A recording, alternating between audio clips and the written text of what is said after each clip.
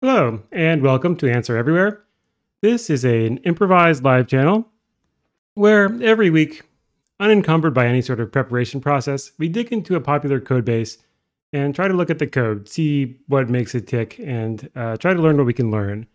Today, we're taking a look at a project called Ghidra, which is a reverse engineering and disassembly tool that was made by the folks at the National Security Agency, commonly known as the NSA. So I've never really used Ghidra. I've never done any disassembly. I've never really been on that side of security in general. So I'm coming to this as an outsider, and I imagine there are people who are going to watch this who have much more of an idea of what's going on. And so if you have anything cool to share, why don't you let me know in the comments, or if you're watching live in the chat. I did, however, download Ghidra, and we can run it. I made a super secret program that we can try to disassemble.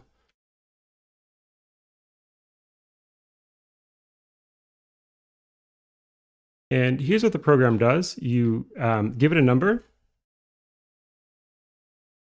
and it will tell you whether it's too rectangly for it. Some numbers it likes, like the number 11 it likes, and I have somewhere a good num that it likes, 27847. So it should tell me that this is a rare gem. And so if we have this binary and we want to open it, we can load it up into Ghidra. We can create a project, and I've already created a project and imported a.out. And when I do that, it tells me that it hasn't been analyzed. Would I like to try it? I click yes. I click analyze, and it's got a bunch of analyzers.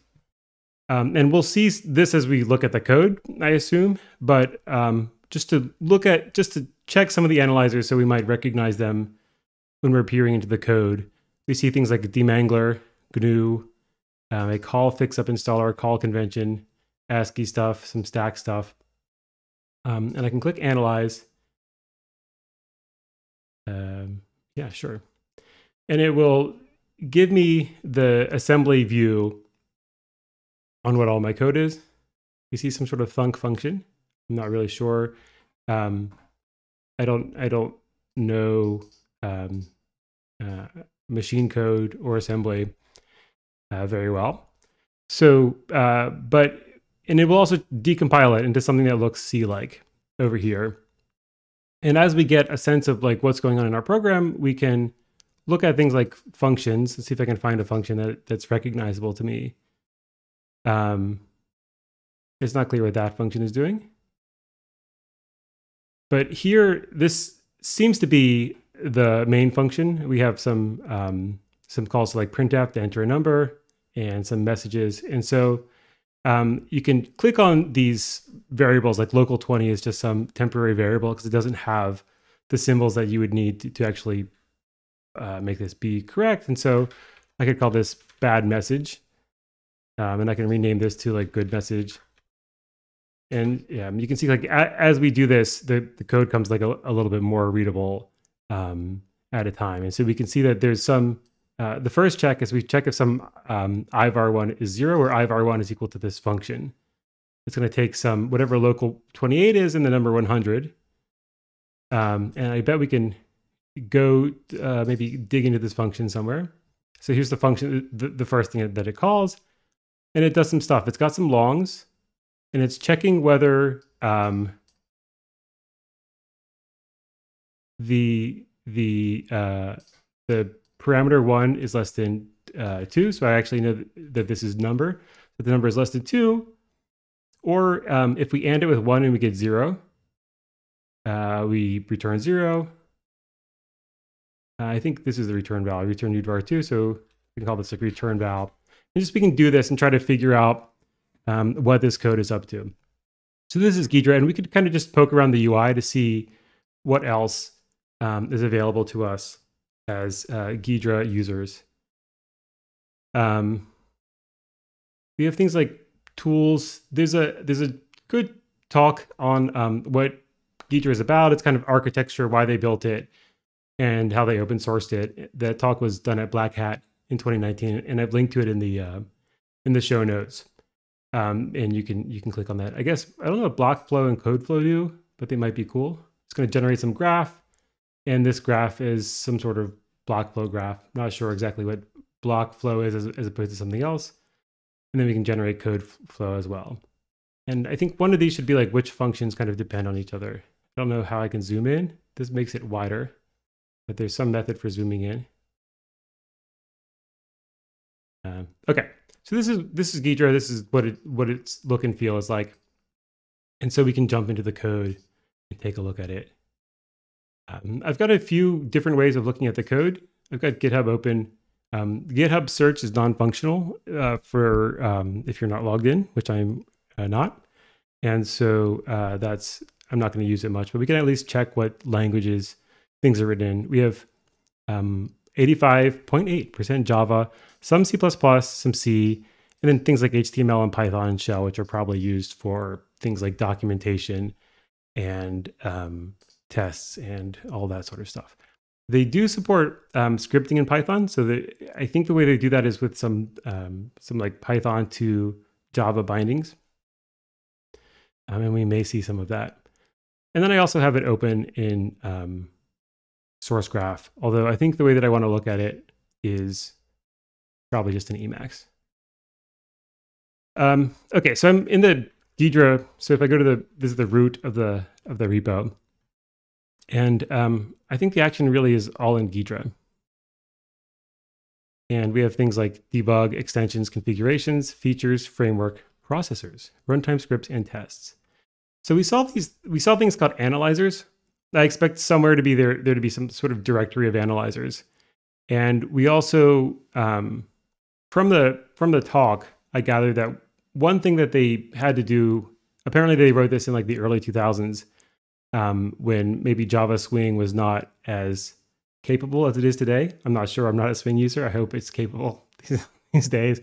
But they extended a bunch of the Java framework like primitives, the Java Swing primitives. And so if we go back here, like everything that's a list, they have some like Ghidra list or like glist they call it. And then they presumably have some sort of like Ghidra text pane and all of that sort of stuff. So we should see a lot of that UI stuff. I'm mostly going to skip that because that should be relatively straightforward. I think the thing that Ghidra is really bringing to the table is more the disassembly features. I'm not sure what's more important, extensions, features, framework, or processors, but I imagine that one of them is important. Let's go ahead and look in, I guess, framework. In framework, we see DB. So there's some database that they talked about in the Black Hat talk. And that database, I think, stores things like as they're disassembling things like annotations. Like when I renamed the variables, those should be stored there. And as it's disassembling the Java classes it finds, I think are probably stored in that database. I don't know what docking is. I'm not really sure what they're doing with emulation. File system should probably be just utilities. GUI, I'm going to peek into just because I assume that this is where things like the Swing stuff is. So we have Swing exception handler, framework options. Options is not so cool. What about util? Okay, so we have things like task utilities. So I think this is safe to ignore. What is generic? You have things like theme and test. Okay. So I'm going to just ignore GUI, I think, for the most part. And see, we have software modeling. And this thing called Slay. I guess we should look at Slay. At least we should look at what it is. My understanding is it's what they use in Ghidra to essentially model different kinds of processors. I guess just Slay Ghidra. eCompiler. Building Slay. Slay is a machine language translation and disassembly engine. Slay is both a processor specification language, so this is the language that you specify what a processor is, and the associated library and tools for using such a specification to generate assembly and generate P code. a reverse engineering register transfer language. They have some register language, I guess. I don't know what it. So there are various notions of languages. I'm not sure. No, sorry, maybe register machine. There's various notions of machines. I don't know if a register transfer language is like a language in the sense of a register machine, but we can check out what it is. It's a kind of intermediate representation that is very close to assembly, such that it as that which is used in a compiler. It's used to describe flow at the register transfer level. And in digital circuit design, the register transfer level is a design abstraction that models synchronous data circuit in terms of the flow of digital signals, in parentheses, data, between hardware registers and the logical operations performed on those signals. And this is the abstraction used in things like Verilog and VHDL. So when you're designing a circuit, this is the I guess, this is not my field, but my understanding is that this is the abstraction you use to design a piece of hardware. So you would write that in Verilog or VHDL. And what SLAY is doing is somehow is using the same sort of abstraction and is giving you a way to model various different architectures. So that's SLAY. And we see here slay.launch. Presumably this is going to launch SLAY. Oh, it's XML. Beautiful. I'm not going to read raw XML though. And so now we're peeking into software modeling. We get Antler. And I'm feeling the need to like branch out more than an editor like Emacs is giving me. So maybe what I'll do is we'll try the next step up is maybe, I don't know. I don't know if I like the tabs in IntelliJ enough, but let's jump to source graph. Source graph at least gives like a sort of GitHub kind of feel, but with working search. So where was I? I was in something, software modeling. Okay, so let's just check out software modeling. What? Don't you ... me? Okay. And so we see some interesting things. One is Antler. Antler is a thing that I've looked at before on this channel, Antler 4. I can throw that video down in the show notes. And Antler is used to, I think it's like a parser generator. It's used to describe programming languages. You write some sort of grammar, and it I think writes a parser for it, kind of like Yak and Bison. And so what are they doing with Antler is my question. The Java port of the SLAY compiler has been refactored some. This is in preparation for the addition of the new with block, perhaps some background as to why. Then we get some problem description. That's nice. That's a nice comment. I'm actually interested in this enough to read it later. Okay, so and then we've got some well, I guess we're in the grammar folder. Is it just this README? Oh no, the README is just on top and is huge. Okay. I guess GitHub puts the README on the bottom for a reason, namely that it's a little bit disorienting if the README, you have to like scroll down like half a page to see stuff. But we get things like a lexer, which will be used for lexing. And then we get like a SLAY compiler. I don't know what this .g suffix is, but maybe tree grammar, SLAY compiler. Okay, and so should we look at the lexer, maybe? We have tokens. The tokens are things like, I guess op is maybe an operation. And we have things like less than equal to, whatever space mods. Space mods is a good name. It's maybe a decent band name. All right, things like hex, negate, not equal to, a bunch of logic-y stuff. And then we have, I guess, reserved words and keywords, things like context, build, cross build, define. So this is for doing SLAY stuff, I guess. And that was Antler, right? And so let's take a look at Java Ghidra. Still in software modeling, we have app pcode Pcode Cport program, service, slay, and util. I guess we'll look at slay since we just look at it. But before that, we will look at software modeling initializer.java. We definitely have the Java insanely long naming convention. And this is just a small, tiny thing. It's going to implement module initializer, and it just has this run function, which is just going to reinitialize with user-defined character sets. And we can get its name. So that's not so exciting. And then slay has a grammar, some antler stuff, an abstract slay lexer, more lexing stuff, etc. Slay token. So yeah. And then let's look at app pcode and program, and maybe also service. So app, we have merge, plugin, and util. What is merge? Data type manager owner. This is just like a little tiny Java file.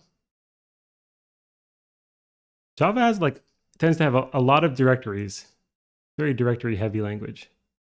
And then we have this plugin core.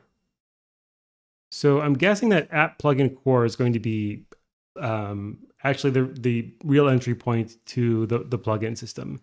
And so my understanding based on the talk that I linked to is that the plugin system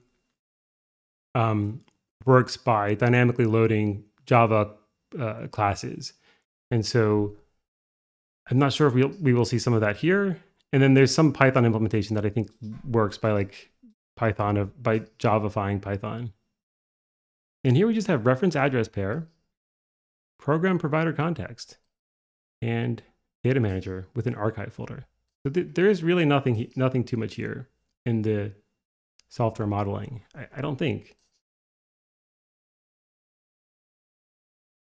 But we'll look at programmer provider context. It implements data type provider context. We can get type component, get data, get unique name. Built-in source archive.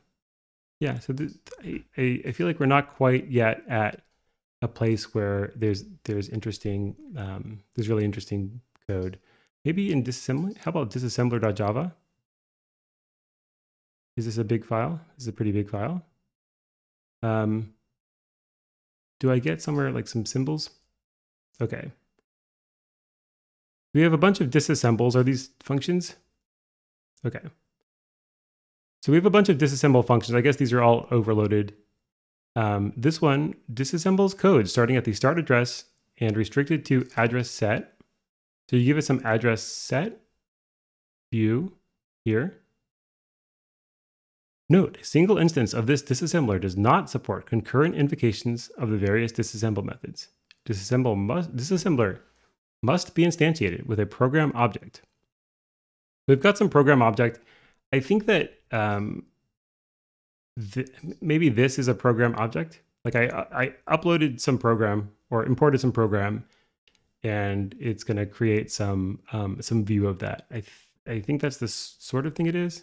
Or is that just a file? I think I imported a file. So I'm not sure yet what a program is, but we'll look at program. And then this is going to do some sort of disassembly. And how does it do that? It's going to create some address set stuff. We're going to get the starting address, and we'll look at the alignment. And we have a disassembler queue that is parameterized by the start address and the restricted set. Where did we get the restricted set? Is that just from that was passed in? Yeah, stop that. That's what's passed in here. So I guess, so there's a per, like the stuff, among the stuff you pass in, there's like a per that thing queue. And we have a dumb buffer. We have to look at the dumb buffer implementation. Can I copy the link here? I don't want it to take over this window. The dumb buffer implementation.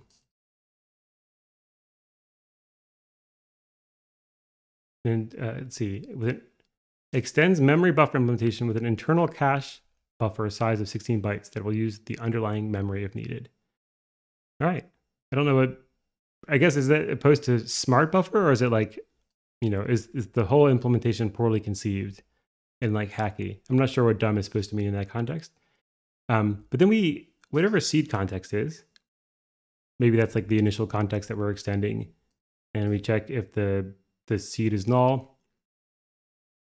And then while the disassembler queue is still producing stuff, we're going to do this try block, which I'm going to guess is the main disassembly thing. So we're going to get next block to be disassembled, and then if it's null, then we break, go back to the beginning, and then we get the start address of the block, and then we get the code unit by calling listing get code unit at block address. This seems like this is. Can I open this? No. All right. And then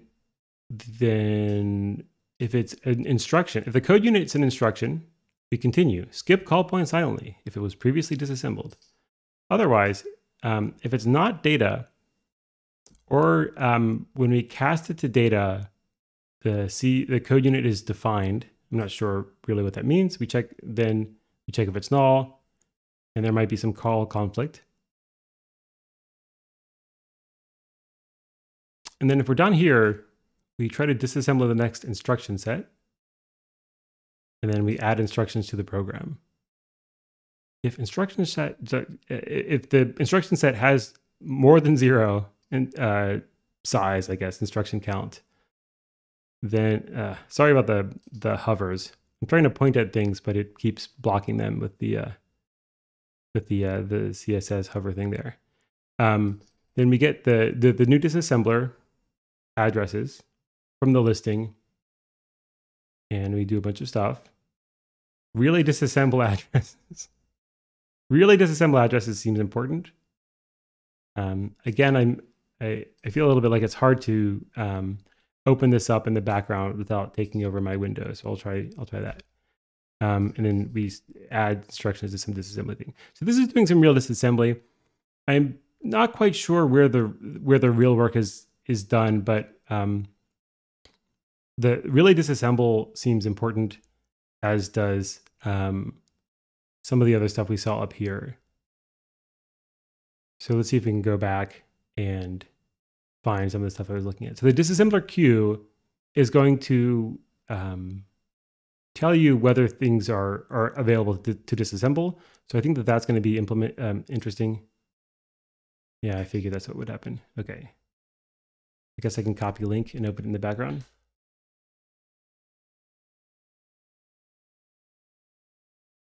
And the get flow context value. This is like the seed. The seed context is something that we have. Sorry, the seed is something we've extended from a seed context, and so that might be important as well.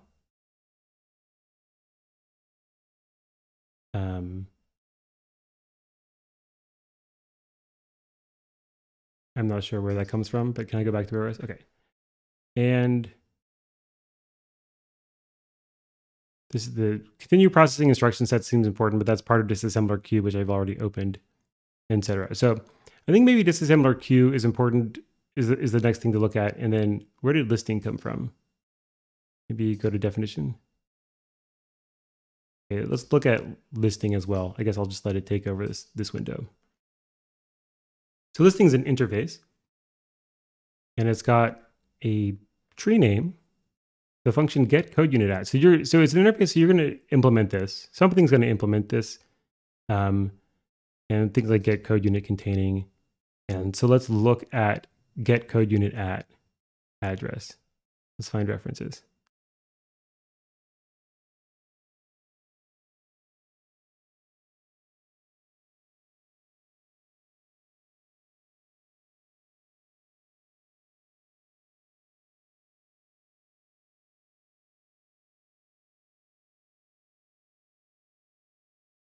Okay, so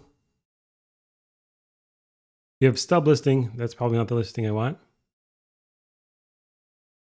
The Ghidra program model stub listing, block flow.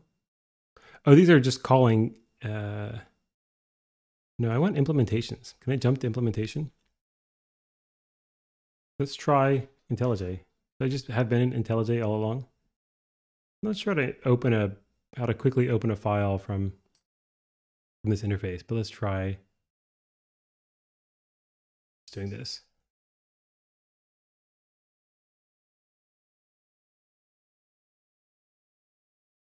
Oh, okay, that worked.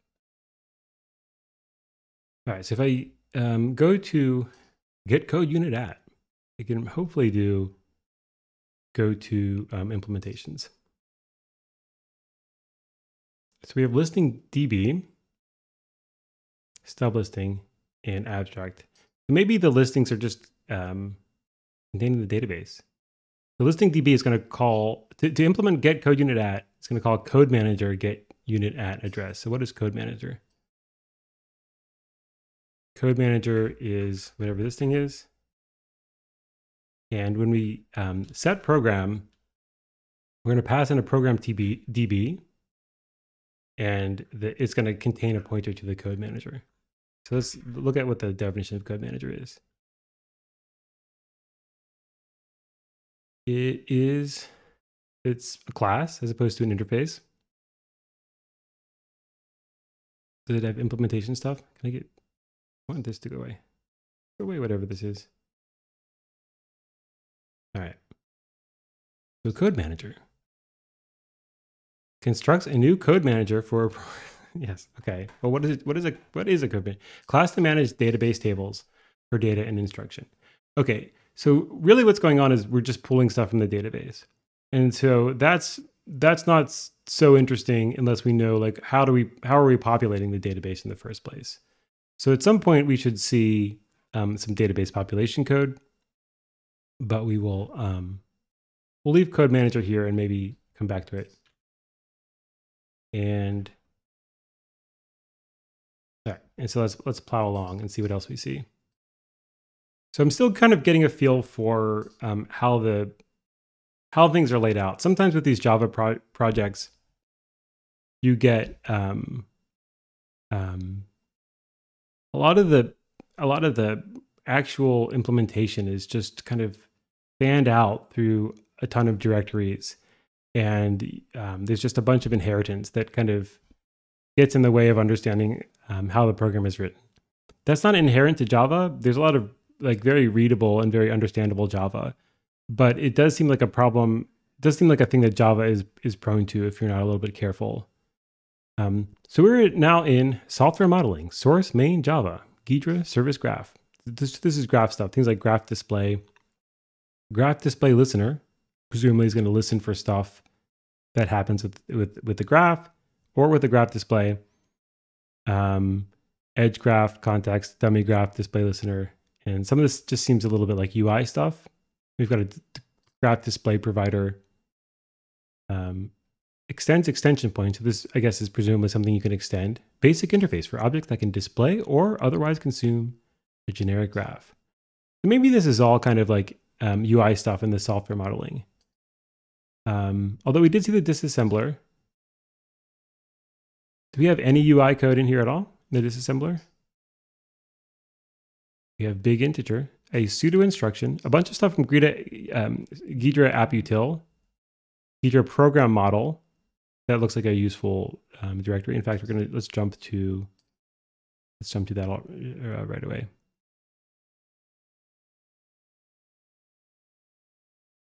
Can I just go here?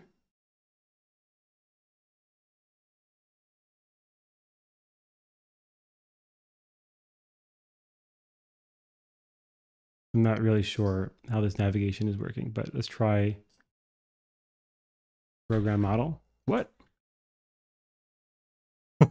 As I'm typing, it's like overwriting the previous letter. I don't know why that's a thing. All right. Whatever, source graph. Okay.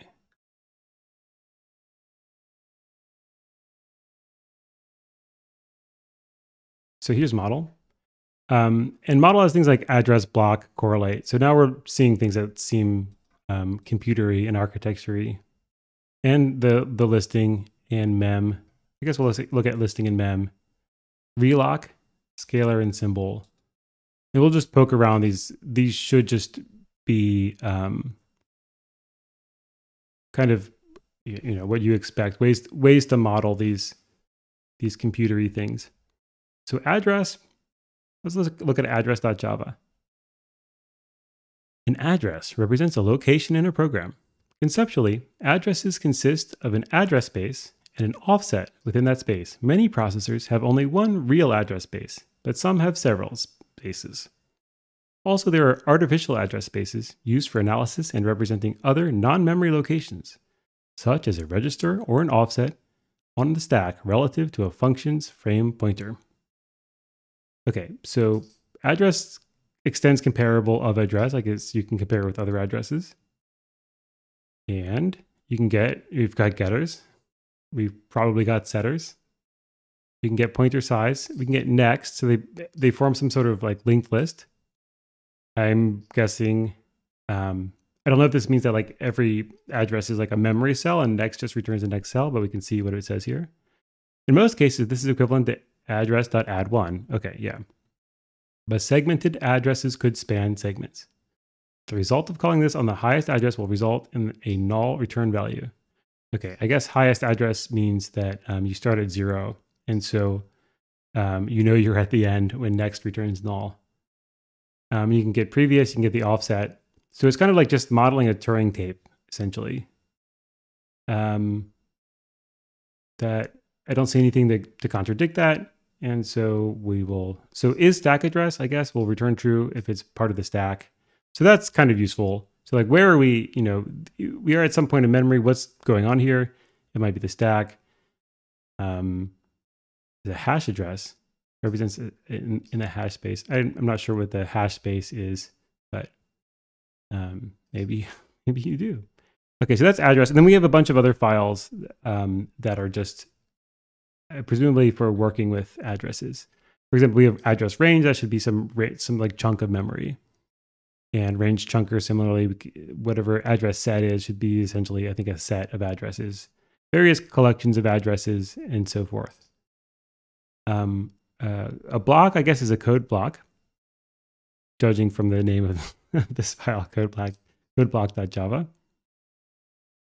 Code block represents some group of instructions / data. Each block has some set of source blocks that flow into it, and some sort of destination blocks that flow out of it. Okay, so let's verify this with my amazing secret program. So if we go to graph, we can see the block flow. Let me get another sip of water here.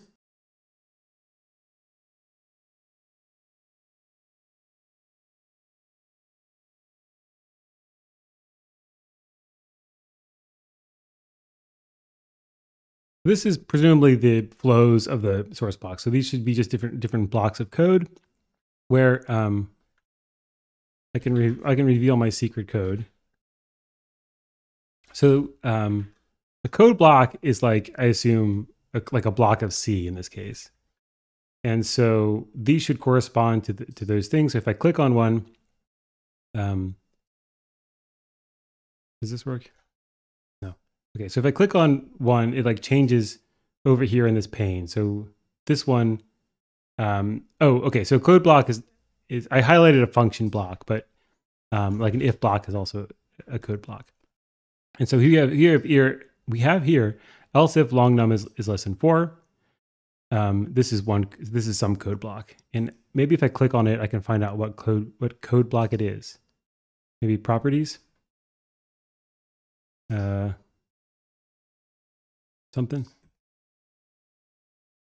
comments, find. Maybe I can find it. I don't know. At any rate, I guess it's highlighted here. We have lab 001. I think that this is, I guess, just some label, but maybe that's what. Is that right? What did I click on? Lab 001, 0128C. Lab 001, 0128C. Oh, this is the block. There's a label, and I guess that's a code block. Anyway, so that's modeled in the code, I guess, as this code block thing in this particular file. And it represents some group of instructions / data. Each block has some source of blocks that flows into it. How do we know what flows into it? I'm not sure if that's something that's immediately apparent from the from this view. But once you have essentially this view, the listing, I guess. Well, now I know what a listing is. Once you have the listing, you should be able to you can compute the graph, right? Because you have these jump instructions. And I'm guessing that if we look at the graph, we should see some connection between lab 001 to AE. Let's rename this to Great Lab. And let's rename this the next lab. And so I hope that this jump should basically be an edge on the graph and is maybe visible on this graph. Let's see if we can look at the block flow again. And see, here we see Great Lab. I don't know how to zoom in. I'm sure I could turn on like accessibility, but right here is Great Lab. And then next lab is down here. And so we don't get, as far as I can tell, a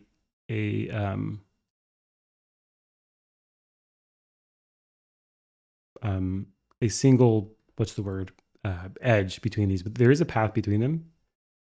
Maybe the jump instruction gives us something else. So let's look at code flow. Whoa. How do I zoom out of this one? This is intense. I'm not sure what's going on there. Didn't seem that big before. Okay.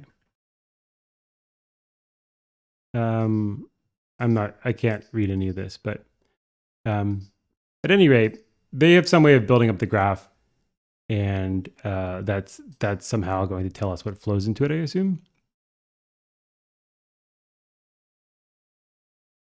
All right, back to the code block.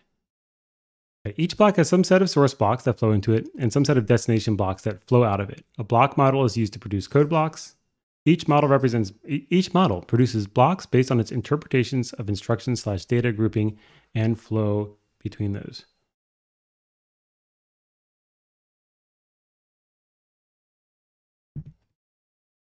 All right, so a code block extends address set view. So it's some view, I guess, on an address set, which makes sense. It can do addressy stuff. So it's a code block. You can ask like what part of memory it is in, like get first address and stuff like that. This is an interface. Okay, so these are things that you have to implement if you're implementing code block. You can get flow type, whatever a flow type is. Let's see what flow type is. It's a class and not like an enum. Class to define flow types for instructions, how it flows from one instruction to the other, to the next. I guess this is maybe how they build up the graph. Set has fall, set is call, set is jump. Okay, so I guess there are different ways to flow. Has fall is maybe to fall through, like in a case statement, possibly. I don't know what else fall would be. A call is like presumably a function call. Is jump is presumably a jump instruction. Is terminal is maybe just the thing right before like the curly brace in a C-like language. Whether it's computed, maybe that's referring to like computed jumps. There's some conditional stuff. So this is like conditional branching, I guess. And we have some builder stuff going on. We get the builder pattern. Has fall through, return as fall. So fall does seem to be fall through. Okay, so those are different ways to get from one code block to another. And what else can we do? You can get sources, get num destinations, get model, etc. Okay, cool. Here's listing. The listing is the thing that this is like this central pane. And actually now I'm noticing these arrows, right? So here's an interesting arrow. It goes down here and it's got a little loop annotation. I don't know if you can see that with the resolution of the YouTube video, but then it goes out. What does that mean? I don't know.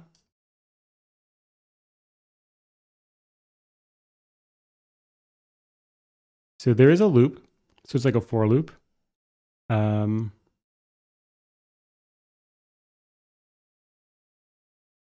not sure how we know it's a for loop. I guess we go back to the beginning of something in the label, but I don't know enough about whatever this is called, machine code or assembly or whatever, to know for sure. But at any rate, this is the listing, and presumably this is going to be the implementation of the listing. We can do things like bookmark. Let's see if I can figure out how to bookmark something.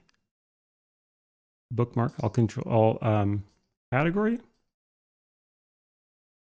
Happy. One great bookmark. And so I guess if you bookmark it, you get this little thing that looks like a purple butterfly. So we have bookmarks, bookmark manager, bookmark type, code unit, etc., data, Java. So this is stuff that I think is used for the UI. Here's mem. We have things like mem buffer memory. Let's look at memory.java, which is also going to extend address set view. We've got things like get block size. We can find out what program this memory belongs to, which is also useful if you have some chunk of memory to know, what's here. Whether it's big endian, set live memory handler. I don't know what that is, but maybe that means that as you change memory, there's something that can react to it. I guess that might be what it means by live. And we have this create initialized block. Which should create some block of memory, etc. And memory block seems to be maybe almost the more fundamental type. So let's go to memory block. An interface that defines a block in memory. So how is this different from an address? It should be closely related to an address, I assume. A special purpose of external block may be created by certain program loaders, e.g. ELF, to act as a stand-in for unknown external symbol locations. And relocation support is required using a valid memory address. While the external block is created out of necessity for relocation processing, it introduces a number of limitations when used to carry data symbols, where the pointer math and offset references may occur. Okay. So you can get the address range. You can get, so I asked how a block of memory is related to addresses. One way is you can get the underlying address range. You can also do things like get size, but it sounds like what this comment is saying is that sometimes before you have an address, you may know that you have some memory block that it doesn't yet have an address, and you may need to define it as a memory block without addresses. Okay. All right. And here's reloc, which should be relocatable code stuff. We have a public class relocation, which has a status. Did I just click on something?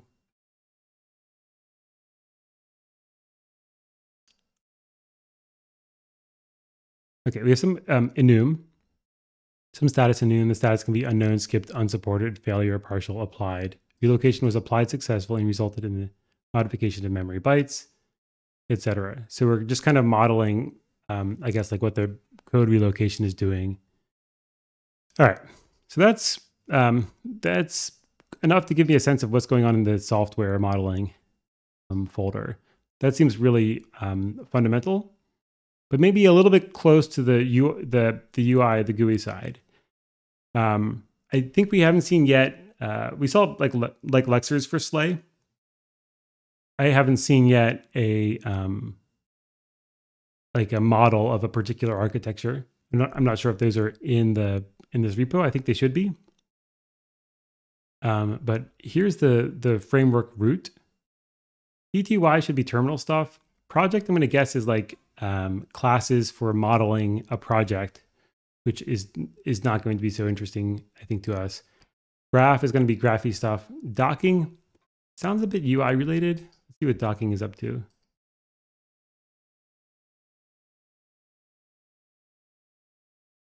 Actions, D&D, that's presumably for playing Dungeons and Dragons, based on the dragon theme. Wizard, this is presumably if you're a wizard in Dungeons and Dragons. And then things like widgets and utils. Drag and drop. Oh, that was close. Okay, so this is kind of like UI stuff is how I'm going to think of this. And then project, let's just take a quick look at how they model projects, just to make sure that this is what I believe it is. I guess this is not the right directory. Maybe framework, main. Oh, so many directories. We have things like front end plugin. Let's look at the front end plugin because that will import some of the plugin stuff. That'll help us find out where the plugin stuff is. We have things like data panel, dialog. This is, I'm guessing framework is maybe like this extensions of the Spring framework. Maybe they just use framework to mean UI. The project just has a test directory. App has this merge, plugin, util stuff. Before when we looked in that stuff, it wasn't so fundamental, and then just util. We have this AWT, I think is some Java UI stuff. Swing is definitely UI. Docking, we took a quick look at the docking stuff. We have plugin tool, util plugins. I was hoping that this would tell me where. Yeah, let's go here. Go to plugin definition. Framework, plugin, tool, plugin. So plugin implements extension point, plugin, event listener, and service listener. This is a good comment, but it's like HTML and it's not being rendered by SourceGraph. I don't know if it's rendered in GitHub, but maybe HTML isn't the way to go. So plugins are a basic building block in Ghidra used to bundle features or capabilities into a unit that can be enabled or disabled by the user in their tool.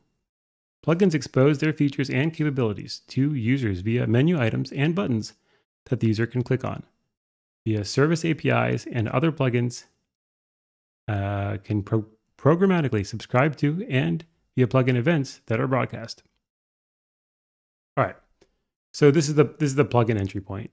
It seems it's in framework /plugin tool /plugin.java. Plugin tool is kind of a funny name because it sounds like it's that's not where I would expect the main plugin like definitions to reside, because it sounds like it's like some utilities for plugin. Okay, we've got a protected plugin tool that hosts / contains this plugin. It's essentially a pointer to the plugin, I guess. We've got a name for the plugin, a description for the plugin, some list of, I guess, classes that extend plugin event. Okay, so you can produce some events, you can consume some events. And the way, I guess, that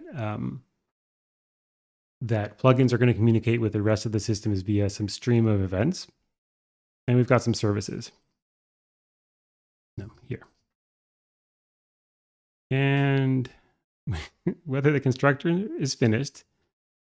I guess you're not typically supposed to do work on a constructor, but I feel like if you have constructor finished, then you're expecting constructors to do a lot of work.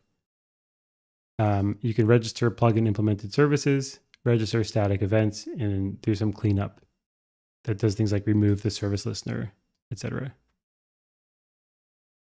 And event sending, process events. Okay, so this is all kind of like, if you think of the events as RPCs, it's kind of just like sending RPCs between the main program and the plugin.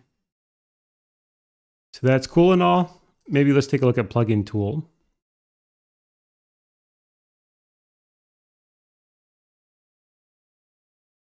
This is the base class that's a container to manage plugins and their actions, and to coordinate the firing of plugin events and tool events. A plugin tool may have visible components supplied by component providers. These components may be docked within the tool or moved out into their own windows. Plugins normally add actions via docking action. Add action, docking action if. There is also an alternative method for getting actions to appear in the pop-up context menu. See add pop-up action provider, pop-up action provider.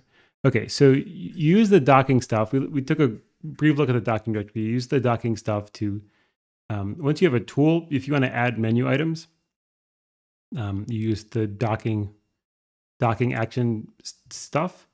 And I guess you might also have like context, like right when you right click, there might be some context menu. And that's, I guess, this pop-up action provider. And the plugin tool extends abstract docking tool. We've got things like names. It's got some, I guess, pointers to things like various managers, service managers, event managers, dialog managers, property change support, etc. Okay. All of this is cool. Cool enough.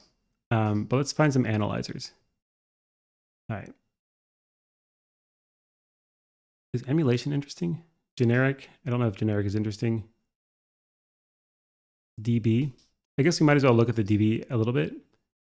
So emulation, I don't have a sense of what's going to be going on here. Well, maybe it's for like running the program in emulated mode. Emulator. Memory state. Adapted emulator. Do we get a README? No. Emulator.java. They, to their credit, they have pretty good comments. They have like consistently have top level comments for files. Here's the emulator interface. This interface may soon be deprecated. It was extracted from what it has now been renamed default emulator. Please consider using P-code emulator instead. I'll look at P-code emulator then. Is that here? Here's default emulator. Let's see if we can find P-code emulator.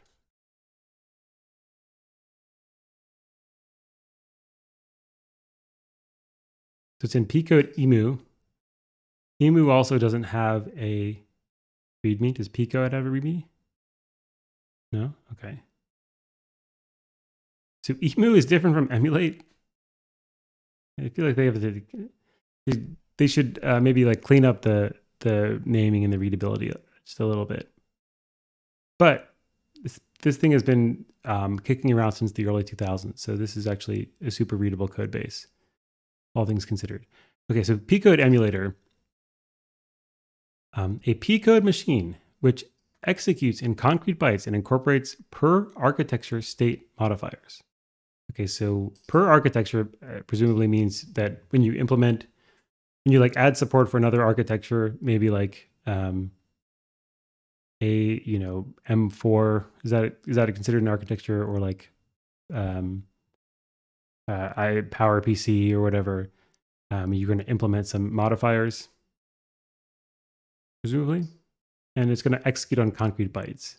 It sees some list of bytes, I guess, which I'm going to think of as a Turing tape, and it's going to do per architecture stuff. This is a simple concrete bytes emulator suitable for unit testing and scripting. Okay, unit testing, I understand that makes it sound like it's not the most amazing thing. A lot of times things that are for testing are simplified, execute quickly, may not be the most faithful emulators or whatever, and scripting. Okay. More complex use cases likely benefit by extending this to one or one of its super types. Okay, so this is like the default implementation. You may need to do more work. You may need to write your own like emulator class, I guess, that extends this. Likewise, the factory methods will likely instantiate classes which extend the default or one of its super types. And then it's got some advice for how to create an extension. The root object of an emulator is the P-code emulator, usually ascribed type P-code machine. At the very least, we must know the language of the processor it emulates. It then derives appropriate arithmetic definitions, a shared memory state, and a shared user op library. Initially, the machine has no threads. For many use cases, creating a single P-code thread suffices. However, this default implementation models multi-threaded execution out of the box. Upon creation, each thread is assigned a local register state and a user op library for controlling that particular thread. Okay, so we've got some state. You need to create a thread, and we've got, I guess, the user op library controls the thread. The thread's full state and user op library are composed from the machine's shared components and the thread's particular components. For example, blah, blah, blah, blah, blah. All right, so we're going to extend abstract P-code machine.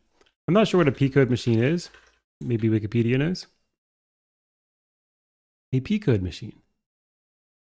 A portable code machine is a virtual machine designed to execute P-code, the assembly language or machine code of a hypothetical central processing unit CPU. This term is applied both generically to all such machines, such as the Java virtual machine and MATLAB precompiled code, and to specific implementations, the most famous of which being the P machine of the Pascal P system. Okay. All right, so there's some P code. I'm not sure what P code they're using, but some like portable machine code. And I'm also not sure how that differs from the other. I guess the other thing we saw was like a code for description, like SLAY, the code for description of the processor itself. And this is like, I guess, the code that runs on the processor. And so this is just some class that has like bytecode pthread, bytecode pexecutor state, pcode user op library. And we can look at each of these things and see what the default implementation is. Okay, so this is the implementation stuff is the stuff that's in exec. So this is like, we're going to execute some P code. So the P code has a SLAY language, which is good. We're starting to see how the two things relate. So if you're going to execute some P code, we need to know like what the underlying architecture is, I guess. We've got some arithmetic stuff, some state, whatever a reason is. Reasons for reading state. Okay, the value is needed as the default program counter. The value is being read by the emulator as data in the course of execution. It's being decoded by the emulator as an instruction for execution, etc. Okay. So those are like, I guess for like logging and debugging and auditing mainly. And then we can construct an executor. All right, this is getting pretty interesting. I would like to know what the P code is. P code op raw looks promising. It extends P code op. Maybe let's look at P code op.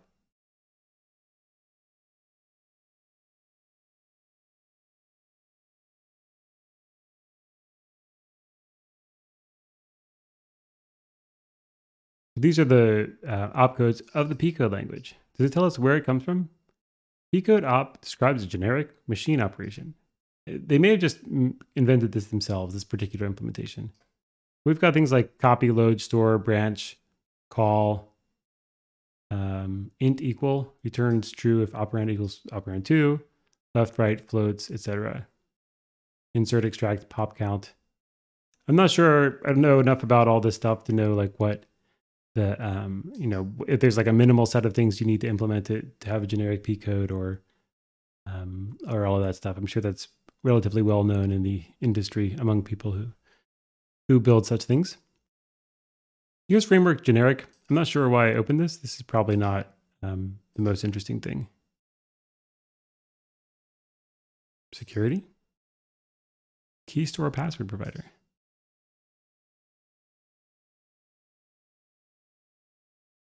It sounds like they're just using the standard Java key store stuff. There's architecture.java. Okay, so architecture is an enum. It has things like x86, x86 64, PowerPC, PowerPC 64, ARM64, and unknown. I guess these are the default supported architectures. I'm not sure if this is extensible. Okay, cool. Shutdown priority. What is shutdown priority? First, dispose databases, dispose file handles. Yeah, okay, I don't know what that's for. But let's look at the database just to see if there's anything that we would regret missing. B trees, nice. It's nice to see some B trees. We saw lots of B trees when we were looking at the big standard databases. One thing they mentioned in this talk was that when they built this, they built their own database because at the time there was no good Java database, and I thought that was strange because it seemed like it's much easier to use an existing database I'm just out of curiosity now. What is it? Hibernate? I think Hibernate is a Java database framework. 2001. It's like an object relational mapping. There's some Java framework for, okay. I think it's just like HDB whatever. JDBC. Java database connectivity. An API that defines how a client may access a database. So I think if I remember, this will like let you connect to like MySQL and Postgres and all that stuff. And it says it was released first in 1997. So I feel like this predates Ghidra. I'm not sure why they implemented their own databases with like B-tree nodes and stuff like that. But it seems like they could have just used MySQL or something. Maybe it predates SQLite.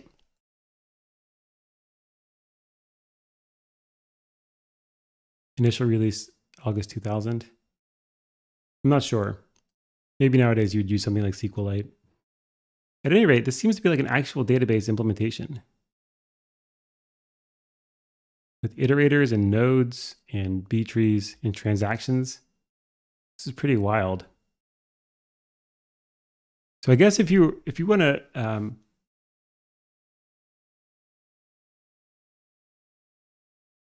not sure this.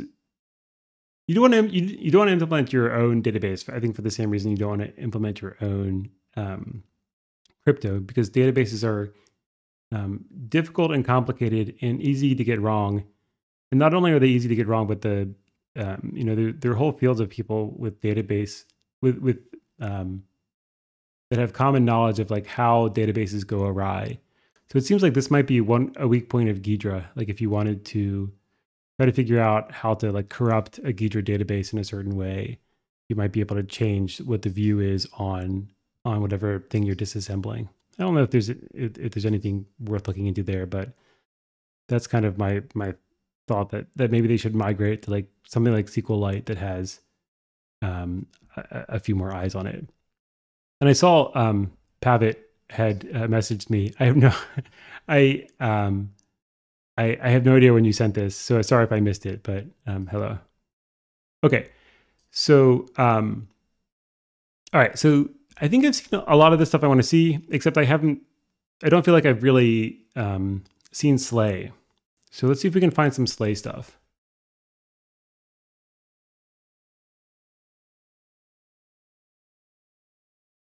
Here's some C++. Under features decompiler, source decompile, CPP. And like, what's going on in features?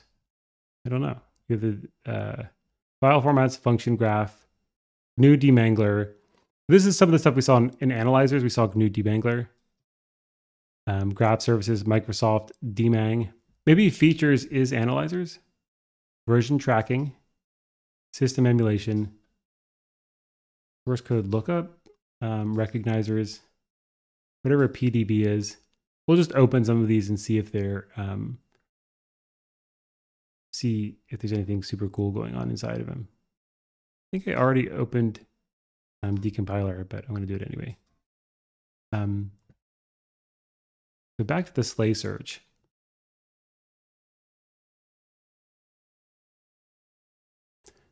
Program breakpoint is in plugin core debug service breakpoint. I guess it's like a plugin implemented as a plugin. We get some C++ P code parser in the features/decompiler. Slay base, more C++ stuff. But do we have like a implementation of a Slay file? Is there a Slay? Does this search even work?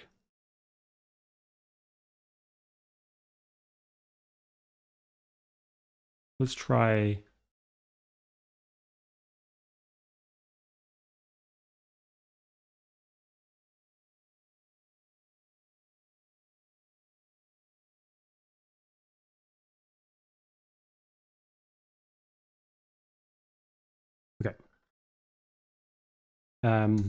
Slay architecture. Let's see if we can find another entry point. All right, there's some slays. You can build a sleigh. Let's try. Is it the name of it? I forget what they called it. Decompiler. Okay, so sleigh seems to be maybe its own project. Overview. Building sleigh. We have libsla.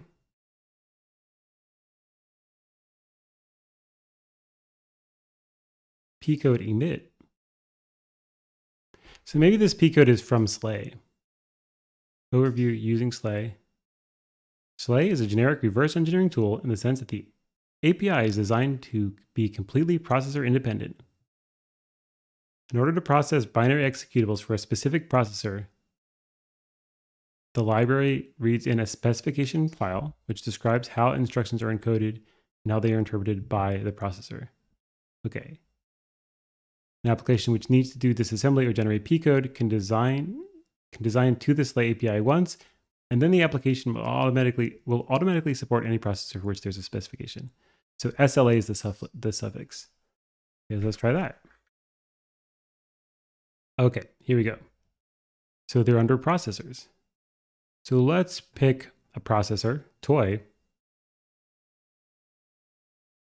Do we want toy? MIPS, Dalvik, which should be, I guess, the Android processor. So I'm seeing more stuff in the chat. This person whose name I can't read. Because of your streams, I get to know different tools and frameworks. Thanks. Hey, thanks a lot. I appreciate it. I appreciate hearing when people let me know that the streams are useful. And I'm glad. That's why I do these things. All right, let's pick a, I don't know, 8048. Let's just look at an example Slay file. Okay, XML. All right. And what is going on? I don't know. Source files. We have this SLA spec. Do I want SLA spec? This might be the more important thing.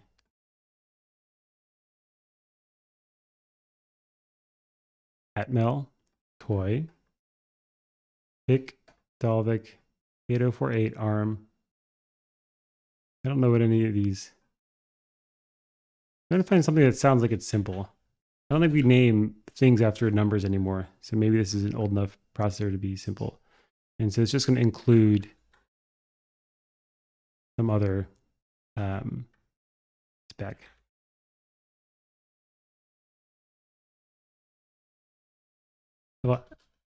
Atmel. Build.gradle. Source.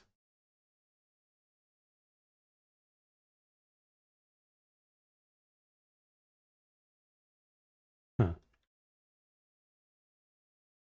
How about just a random one? We're just having like imports and defines. I want to see like a real. This looks good.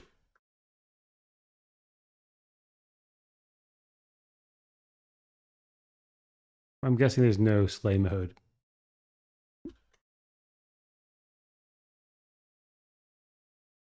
Okay.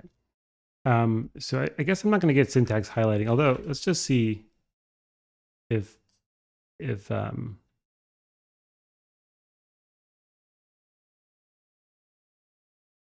maybe like star.slay spec. I wonder if this will do syntax highlighting.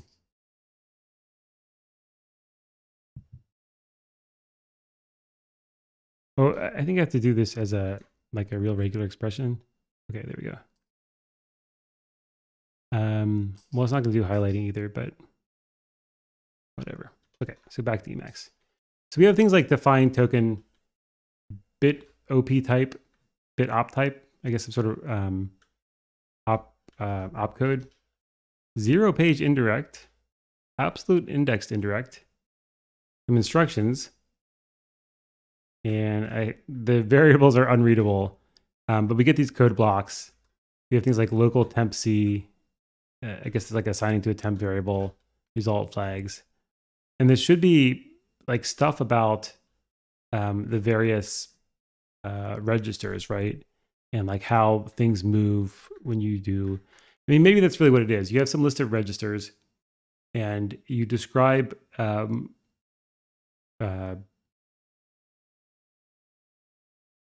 what's the word, like a Markov model. Essentially, you have some state, like just like a state machine, right? You have some state, which are the registers, and you have each of the like opcodes should do like transformations on the registers, and so is that how things are encoded? Maybe. Let's try looking at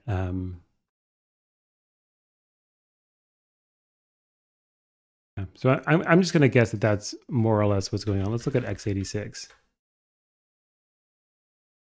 Yeah. Okay. Let's try x86.sla. Is that a thing? Yes, it's really large. Yeah, I'm not sure. We have like user op, rdseed. Rdseed is valid. Is rdseed a thing? rdrand, I recognize. So rdrand is an instruction for returning random numbers. So let's take a look at rdrand.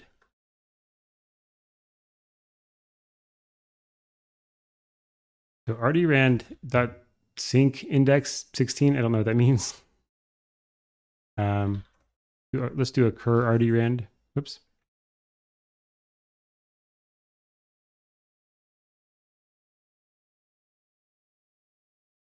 And we have this is the ID. I don't know if we can verify if this is the correct like number for rdrand. 7488. Whatever. Print piece rdrand. I'm not sure. I guess that's for printing stuff. And then we have this thing with some index and whatnot. Okay. What if we just do grep for rdrand in this in here? Then we see with this sync file.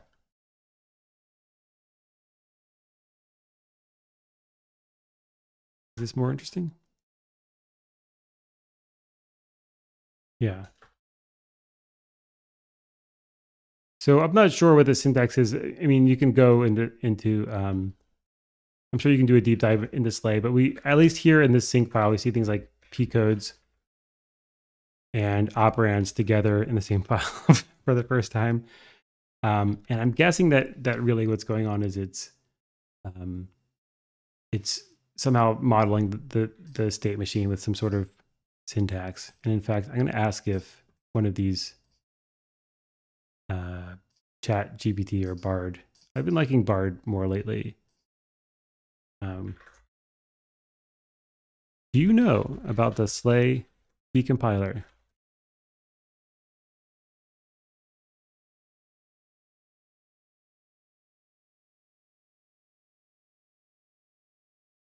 Yes, I'm familiar with the Slay decompiler. Okay. It's part of the Ghidra reverse engineering platform. I don't know if that's true. It seems like it might be a separate thing. I'm not sure if the NSA developed it or whatever. It first works by first disassembling the code into a low-level intermediate representation called register transfer logic language. It's then decompiled into high-level code in a language such as C or C++. It's a powerful decompiler that produces high-quality results. So what do I need in order to implement a Slay? I'll just say Slay support for my brand new processor that I designed.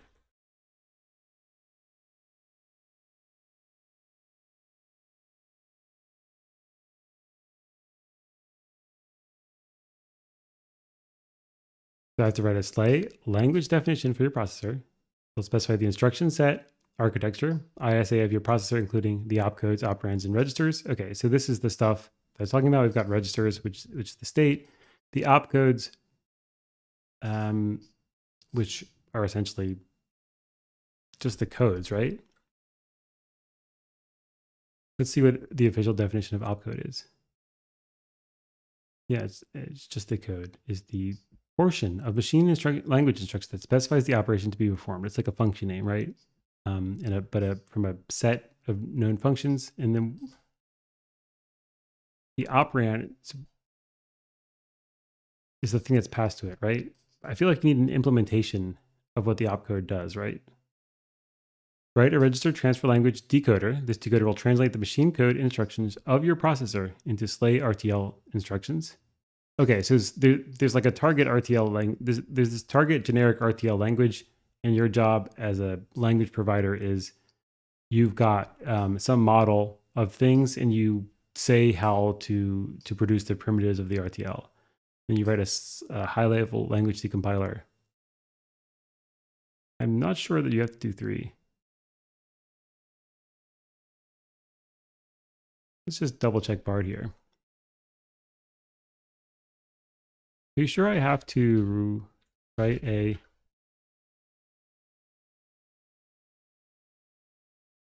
I would have thought that was done already since I've produced RTL with my decoder.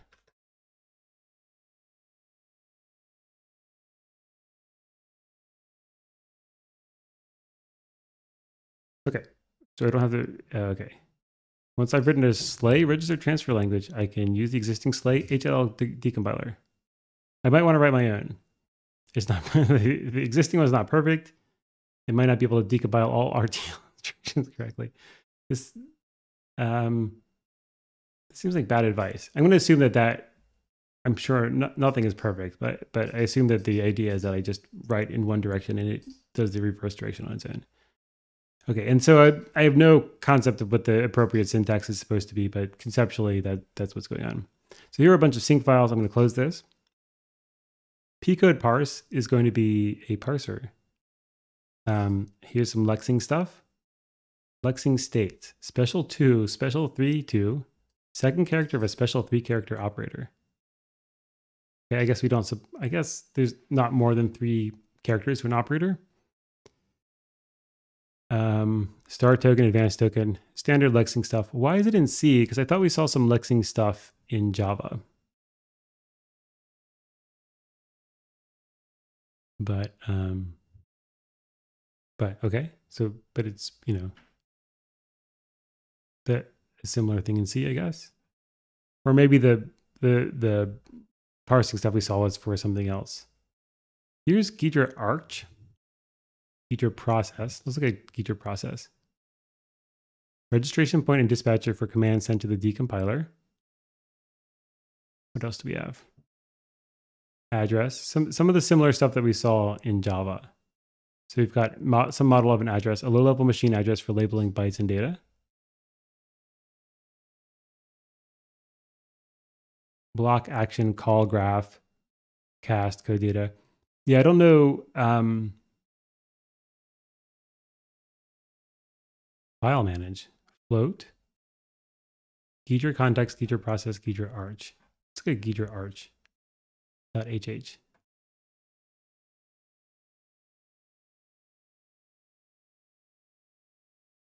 Ghidra specific architecture information in connection to a Ghidra client.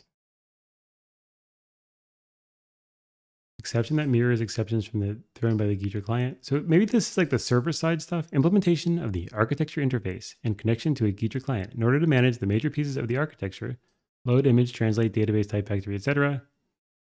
This class manages a communication channel between the compiler and a Ghidra client for a single executable. So one of the things that they mentioned in the talk is that they wanted scale. They wanted to be able to support multiple people decompiling different parts of the same binary. So this seems to be like some client server stuff that's possibly in here for scaling. What is a comment? Is this like a code comment? A comment attached to a specific function in code address. Yeah, okay. All right, so I will ask, let's try ChatGPT this time. So in the Ghidra code base, what's the difference between the decompiler written in C++ and the compiler functions written in Java?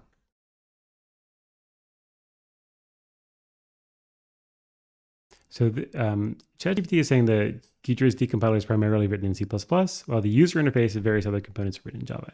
So I guess the Java stuff maybe just needs to parse enough to understand the UI, and that the core decompiler is really this C++ stuff. While the core decompiler logic is written in C++, Ghidra provides a Java-based user interface that allows users to interact and utilize the decompiler functionality. Okay, so I guess CPP is where you want to be if you want to understand all of the nitty-gritty of how things are decompiled. However, from looking at the Java side, I think we have like a fairly good model of what the C++ compiler is doing, even if we haven't seen the code directly. That being said, I will just like look at some of these and see if there's anything that's super important. This is a thing that wraps a Unix domain socket. This is interface.hh. I'm not sure what interface means here. An exception thrown during the execution of command. iface execution. iface command. A command that can be executed from the command line. Okay, so maybe interface means like the command line interface. Address, action. Well, let's see what action is. A list of groups defining a root action. What kind of actions do we have? Apply a rule repeatedly until no changes. Apply a rule once per function. Print debug message specifically for those actions. Okay. This is like different like strategies, I guess. Call graph. This is just going to be some graph structure that they're going to populate as they, I guess, decompile stuff. Capability, cover. I don't know what cover is. Database. Dynamic. What is dynamic? An edge between a var node and a p code op. A dynamic hash. Dynamic hash is defined as a subgraph of the data flow. And this defines an edge in the subgraph. So utilities for making references to dynamic variables. Okay. So in Java, the top level comments are like below some of the include stuff, and here they're right up with the copyright statement. So I got confused for a second. All right, but most of this looks like fairly straightforward. If we had another hour, I might look more at this stuff, but I think even we've seen enough of the Slay stuff and the Java stuff that a lot of this should be straightforward. I will look at raw arc. I will look at Slay, which I think I haven't looked at yet, but it may have opened. Slay example, I definitely want to see. Slay parse, Slay pattern maybe. Oh, Psi pattern. Oh, Slay with no vowels. Slay symbol. Yep, I'll look at the Slay stuff. Transform. Look at transform. Union resolve. I don't know if that's like similar to union find. We have some XML. .hh, I guess it's probably for parsing XML. Here's raw arch. Raw binary architecture capability. So the top level thing says bare bones capability for treating a file as a raw executable image. And there's really not much here. Build loader, resolve architecture. Okay. Here's slay.hh. Classes and utilities for the main Slay engine. And do we get symbols? Yeah, we get symbols. So we have a disassembly cache, a P-code cacher. So we're going to cache things as we disassemble them. That makes sense. We've got some P-code data. Relative record, which is the thing here. for describing a relative P-code branch destination. An intra-instruction P-code branch takes a relative operand. The actual value produced during P-code generation is calculated at the last second using this. Okay, so we're doing branching. Okay. P-code cacher, P-code data, slave builder. Let's look at this. The class sleigh, a full sleigh engine, it's provided with a load image of the bytes to be disassembled and context database. Assembly is produced via the print assembly command. P-code is produced via the one instruction method. Okay, so we've got an image loader, the mapped, which has the mapped bytes of the program, a database. I don't know if this is the same database that we saw in Java. There's some caches.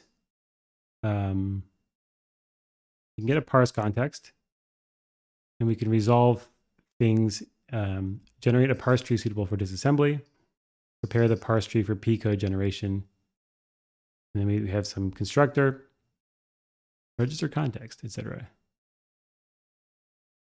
And a big comment for documentation, I guess. And then maybe let's take a look at the implementation. I think they call it C, or do they call it CC?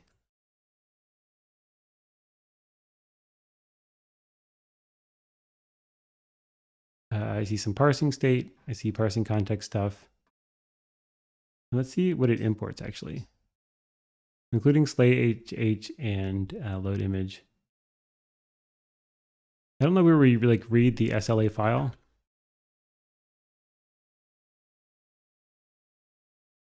Disassembly cache.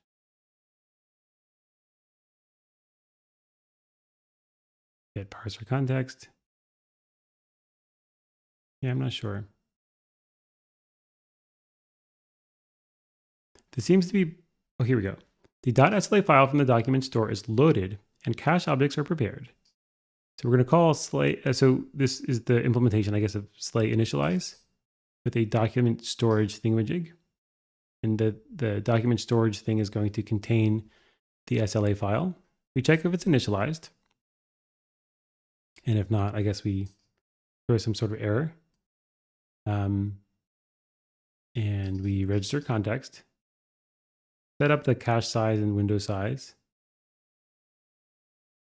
And then we create a new disassembly cache. And that's it. That's all we do when we initialize. And then to obtain a context, we look in the cache and get the parser context, etc. Resolve all the constructors involved in the instruction at the indicated address. So we have some parser context.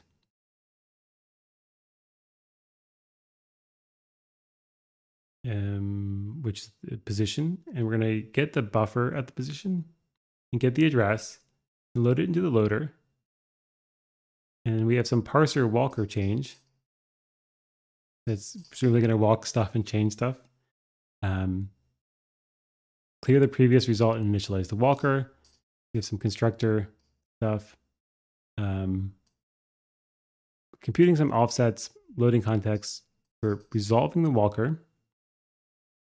Set the constructor, I don't know what this is doing, apply context. And then I guess while walker is state, this is presumably just like walking along the parse graph or something like that, the SLA thingy. We're going to get operands. Somehow the walker knows about operands. And while we have operands left, we're going to call CT get operand on the oper. I don't know where CT came from.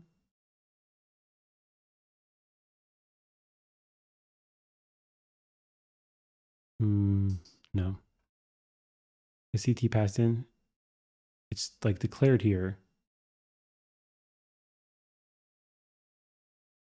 We're going to set the constructor. Well, CT is a constructor, whatever a constructor is. It seems like the constructor somehow knows about the operands and stuff like that. Let's look at what constructor is doing.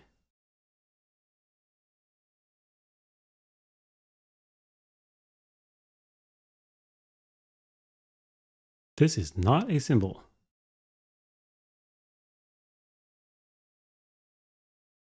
So the constructor has things like token patterns, subtable symbols, pattern equations. And so I guess this is just stuff you get from parsing. So there's essentially maybe some sort of like table that's going to look up symbols based on the table of what we had in them. All right, so that's like a quick view of what the Slay class is up to. Here's Slay base, which I don't think we looked at, a class for recording source file information. Here's the base class for process that process Slay format specifications. And we have things like find symbol, find global symbol. So these are presumably read. The symbols, I guess, come from the program, right? So as you're parsing the program, they fill up with the parser. Was an indexer? I don't know. Source file index used when generating Slay constructor debug info. Okay. Num sections should be the number of named sections. What else do we have? So we have a root decoding symbol. I guess that's like an entry point in Slay. We have a symbol table. Some maximum number of bytes. You can read the Slay specification from XML. And we can get things like the get register names, user op names, find symbol, etc. This is all like, I guess, like parsing files and parsing programs and populating this stuff. And then we saw some execution engine in Java. I'm not sure if there's also a corresponding execution engine in C++. Slay pattern, we don't get a top level comment up here, but we have some stuff done here, like a pattern block, mask value pair viewed as 2-bit streams. So I guess this is, I don't know. I don't know what a pattern is. I know what a block is. Instruction pattern matches the instruction bit stream. So I guess this is some stream of instructions, a pattern with no ORs in it. Okay. So I guess this is kind of like a code block, a group of instructions. And this is happening. It sure is. And I guess pattern block feels a little bit like a code block, but I'm not sure. Something about masking and values. But we have things like instructions and things that don't have ORs, whatever a context bit stream is. And what else? You can restore XML. Okay. We can find out. Here's the pattern class. You can shift an instruction, do or, do and, common subpattern. So maybe this might be closer to the logical representation of, you know, eventually when you get down to like processor level, it's all like transistors, right? I don't know if we're like closer to the level of the processor here, and so maybe patterns are like kind of patterns in the logical language. I'm not sure. So I'm going to read this as a Z, I guess. Zobu.Kale is saying, is it possible to explore make or IBM the toolkit? By make, do you mean GNU make? And I don't know what IBM the toolkit is. But maybe.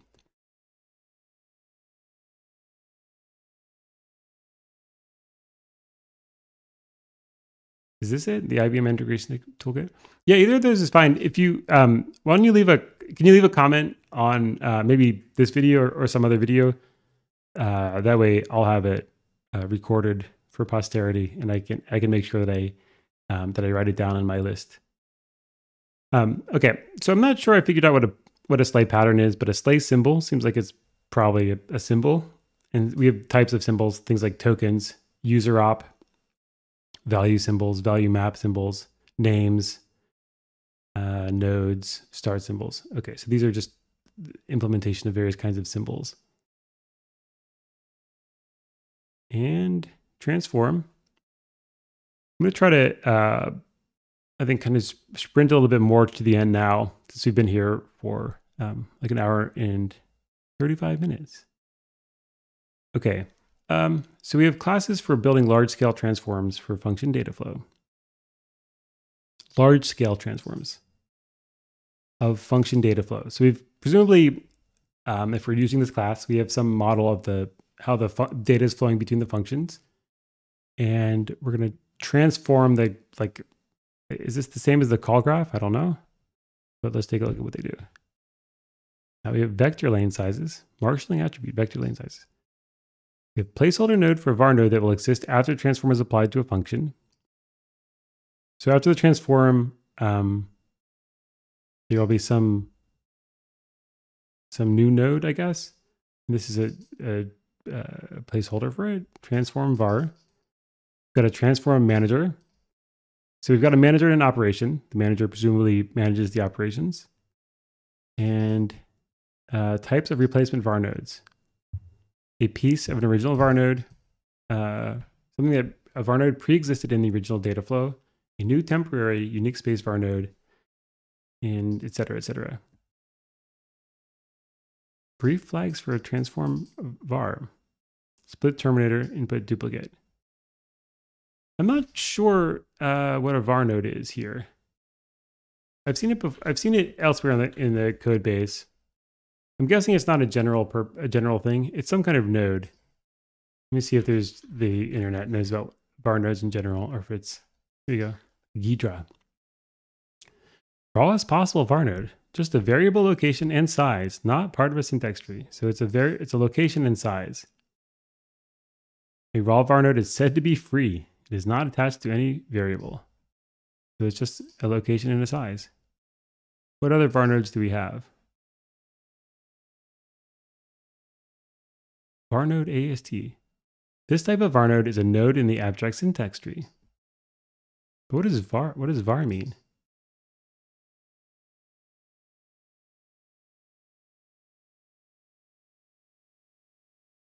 Okay, so the direct known subclasses are the AST node. It's a node in the abstract syntax tree, or it's some operation, I guess. And an operation it's got an opcode and some list of input values.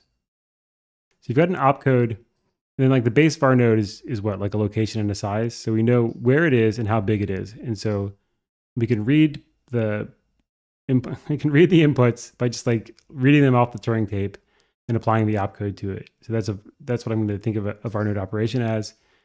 And then a node in the abstract syntax tree, I guess. And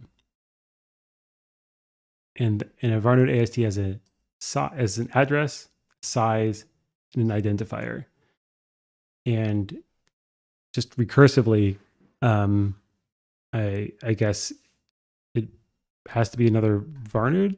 So it has like an operand or some argument to the operand essentially. All right, and so we can transform this thing, which I'm going to think of as basically just transforming the AST. I'm not sure why you would transform like the arguments to an opcode, unless you can maybe prove that the opcode doesn't need one of the arguments or something like that. And so that seems to be what this sort of thing is doing. You can have a piece of the original var node, so maybe like a piece of the AST, like a subtree. New temporary var node, temporary representing. Okay. Encoding a p code op reference. And let's see if we can find some example transformations. Lane description. I don't know what lanes are. The lane description describes a register storage location and the ways it may be split into lanes. All right, so I guess a lane is some subset of registers. So a laned register.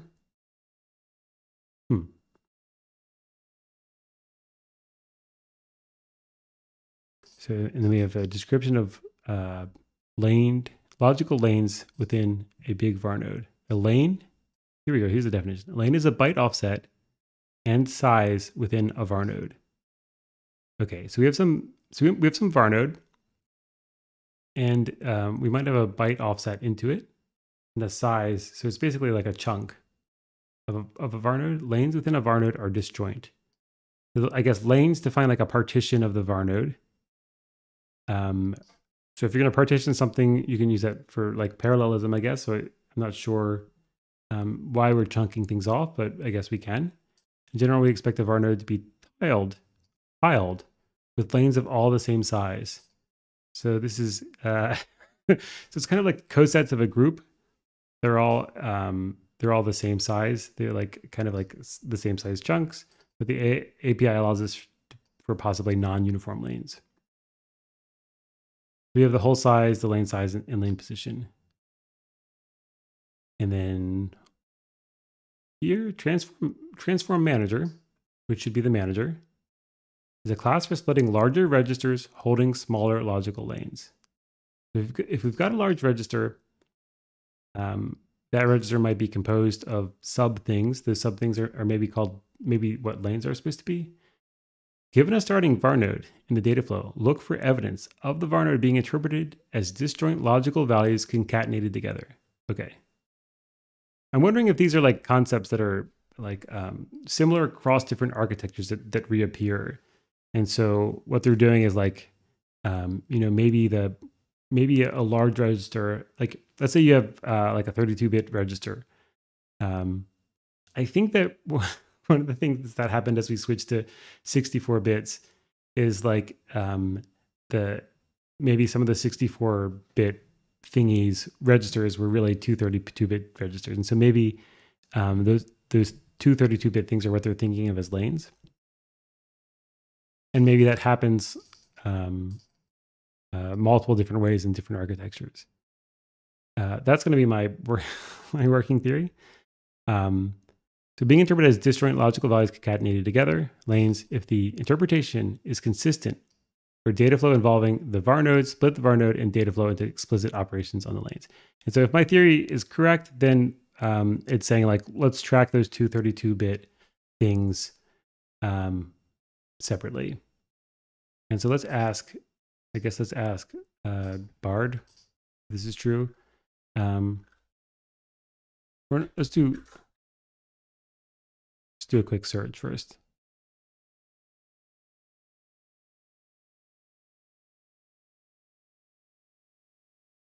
So for what sizes are EAX, AX, H, and the counterparts in 64 bits? So EAX is 32 bits, AX is 16 bits. These others are 8 bits. With the old names, all registers remain the same size, just like when X8616 was extended to X8632. To access 64-bit integer registers, you need to use the new names with R prefix, such as racks. Okay, so let's look up racks. It's a mountain range in the northern limestone Alps. All right, there must be, 64-bit register. Okay. Starting with the AMD Opteron. The x86 architecture extended the 32-bit registers into 64-bit registers in a way similar to how the 16 to 32-bit extension took place, which I was unaware was a thing, but I guess it's a thing. An R prefix for register identifies the 64-bit registers, racks, etc. And 8 additional 64-bit registers, R8 to R15, were also introduced in the creation of x86 64. Okay, so I think that this is what a lane is in Ghidra. Let's see if we can find anything to confirm or deny this. I'll say in Ghidra, what is a lane?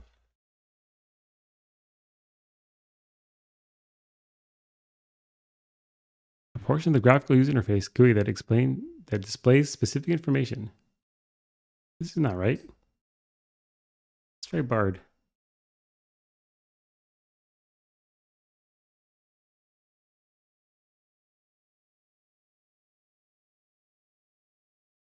And why don't we try x86, what is it, 64 lane? Maybe lane is a general thing. I doubt it.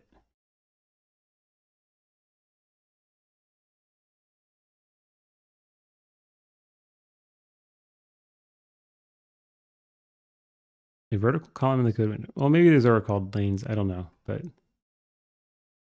I think what's going on is that lanes are basically like the sub registers that were cobbled together into larger registers, and they're splitting things up, and that is probably a big part of what this transform stuff does. They're just taking like racks and splitting it up into whatever the two sides of racks are. Union resolvable? I don't know. A data type resolved from an associated type union or type struct. Okay, so we have some type union, and it's figuring out, I guess, the actual data type. Parent refers to either a union, a structure that is an effective union, one field filling the entire structure, or a pointer to a union structure. The object represents a data type that is resolved via analysis from the parent data type. Resolved data type can be either a specific field in the parent, if the parent is not a pointer to a specific field, or the parent data type itself. Okay, so analyze data flow to resolve which field of a union data type is being accessed. And we do this with var nodes. A var node with a data type that is either a union, a pointer to blah, blah, blah, blah. How do we figure it out? I'm not sure. Trial. Construct a downward trial for a var node. Construct an up node trial. So I guess we just try things. A mark accumulated when a given var node is visited within a specific field index. Okay, so we've got some union, and we're trying to figure out what is being populated. That's what's going on there. Slay.hh I've already looked at. Here's the Ghidra features directory. We've looked at decompiler. Let's see, I think we opened a few of these. Let's look at GNU demangler. When I saw GNU demangler, my first thought was like maybe this was just some existing thing that they imported, but it looks like maybe they wrote it. Core analysis. So like they call them analyzers, but I'm wondering if like there's just a billion like core analysis folders that all have the same like features folder, as opposed to like a single analysis folder that has all the analyzers. Okay, so a version of the demangler analyzer to handle GNU GCC symbols. Okay, so this seems like something they implemented themselves. It's like a copyright statement, right? The IP is owned by Ghidra. All right, so this is gonna have things like option name, apply calling convention, and this is I guess I'm not gonna like dig into this, but presumably you get something like this by closely looking at all the things that the GCC compiler can do, and just like having a table where you can kind of like look up how to do it. So mangling should be so like mangling I know happens in things like C++, where you like mangle the function names to do, I think like overloading is what it's for, and then you want to demangle them so that the names are more human readable. So let's see if you can find an example of what a mangled name looks like. Although name mangling is not generally required or used by languages that do not support function overloading. Yeah, so I guess it is overloading, like C and Classic Pascal. They use it in some cases. But C++ is, I think, what I'm more familiar with. You have like a function f, it becomes like underscore underscore f underscore v. Where the v comes from, I'm not sure. Maybe void. And then f underscore underscore f underscore I for the inversion or something like that. Okay, so you want to take symbols like this, which are mangled, and produce symbols like this, which are demangled, I guess, is what this class is implementing.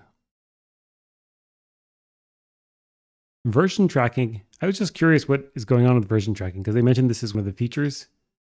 It makes it sound like just having a Git repo. Not sure what is going on. Version tracking script. It is a JavaScript. I mean, well, it's a script in Java. It's not like JavaScript, the language. Version tracking script. We have a VT session, transaction ID, Create version tracking session. Yeah, I'm not sure what they're referring to as version tracking. Let's see if we can look it up.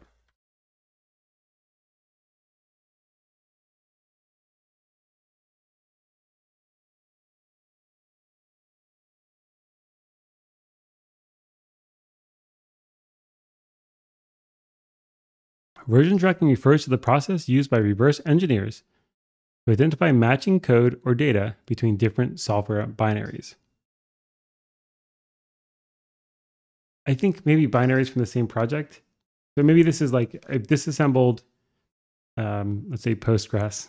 I have Postgres on my mind. I have disassembled Postgres version 14.9, and then 15.0 comes out. And I want to reuse the work I've done for 14.9. And I think that's what this is about. One common use case is to version track two different versions of the same binary. Okay, there we go. Alternatively, version tracking techniques can be used to check for the presence of a particular piece of code within a given binary of interest. This is for like,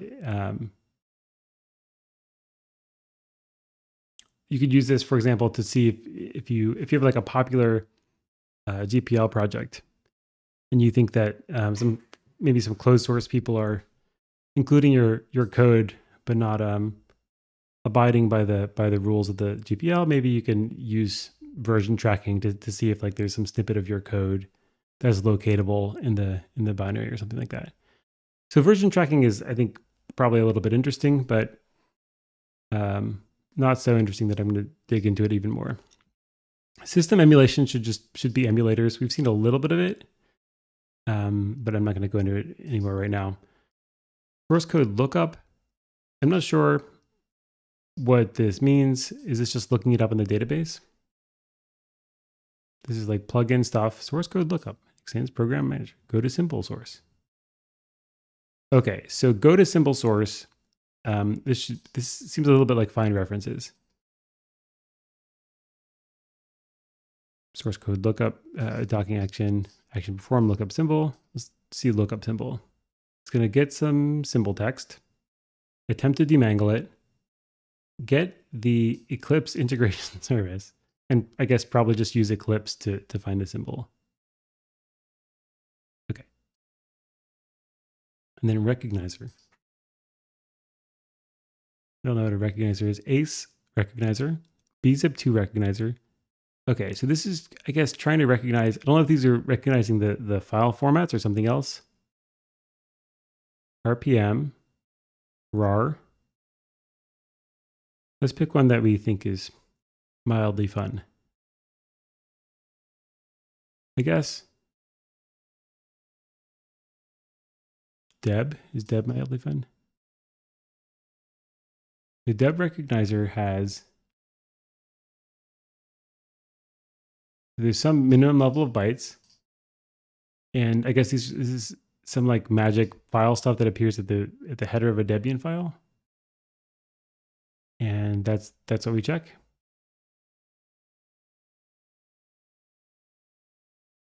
Now let's try gzip. Okay. It seems like we're just like reading the first few bytes of a file. How many bytes does a recognizer need to recognize its format? Yeah, okay. I feel like this could be a single file instead of 8 billion different recognizers. Okay, so here's PBD. I have no idea what PBD is. I'm just mainly curious what it stands for, but let's see if we can find anything about it. PBD. PBD utils. Oh, PDB must be a debugger, right? Something debugger? PBD identifiers from the specified file. Yeah, but what debugger is it? Perl? Python debugger. Okay, that makes sense. I guess they maybe have integrated Python debugger for the Python scripting support. Here's Ghidra's server. Test.slow. We have database in Ghidra. This should be just some Java server, I would guess. Repository, command watcher, stream, store, security, remote.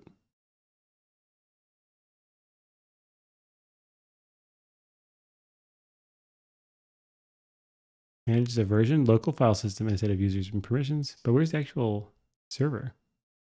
Server admin, user manager, stream, Blockstream server.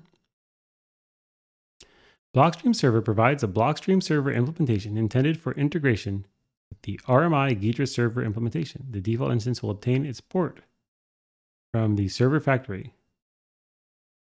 Okay, so this is going to serve some block streams.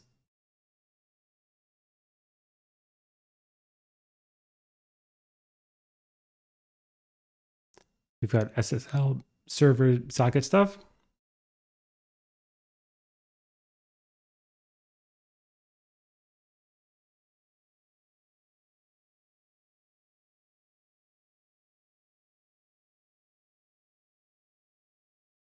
So this seems to be the server. And Russell Waite is saying, isn't PDB the Windows debugger format? It could be.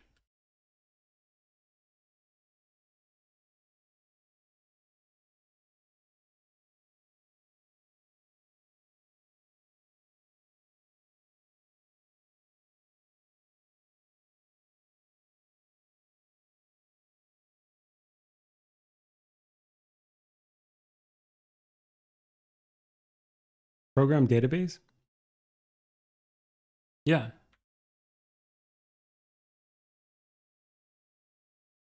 Program database is a file format for storing debugging information about a program. Oh, okay. That probably is what it is then. Get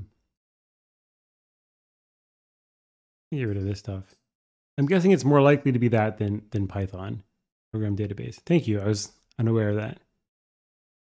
Okay, so here's the server. This should just be some standard Java server. Provides the main Ghidra server application and implements Ghidra server handler, which facilitates remote access to services provided by a repository manager. The single instance of Ghidra server is set within the RMI registry, which is accessible on a user-specified port. I don't know what the RMI registry is. Is this like a Java framework thing? The remote method. Where to go? Invocation registry is essentially a directory service. So it's some directory service. You can ask it for, I guess, probably services that are running. And no login. Okay, so it's a server. I'm curious what the handlers are.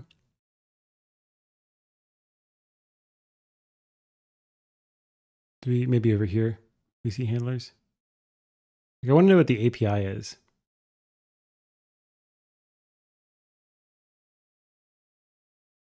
We have the Blockstream server, which is serving some sort of Blockstream name lookup, repository handle implementation, repository server handle, server help, server port factory.